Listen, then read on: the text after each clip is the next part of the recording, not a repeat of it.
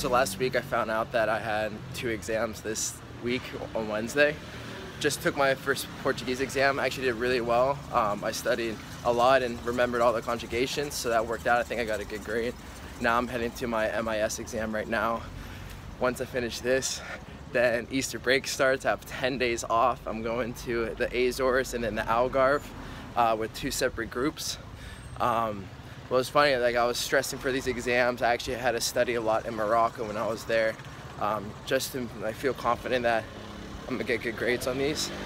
But today I felt good going to the exams. I felt like I prepared sufficiently and ready to crank this last one out. All right, I'm off to Azores for 4 days. It's currently 4:15 a.m. Our flight's at 6. And then I come back Monday night at midnight, and then straight to the Algarve with my French friends. So, gonna have a good trip, and I'll document all of it. I wanted to pause the video real quick, as I noticed between those 2 videos I cut my hair, and I actually found this really good hair cuttery. It was like a 7-minute walk from my apartment. And it's just this Brazilian guy who's lived in Portugal and Lisbon for like the last 15 years, cutting hair, doesn't speak any English whatsoever. And yeah, his haircuts were 15 euros. So I got my hair cut twice that year, one before this trip and then one before my summer trip.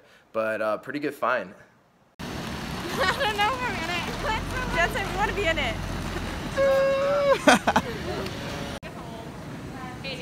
First time we hit down at home and Jeff.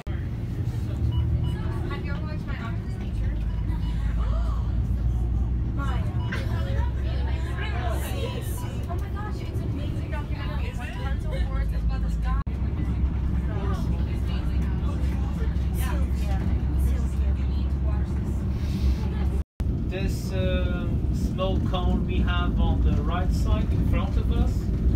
We have another lake inside.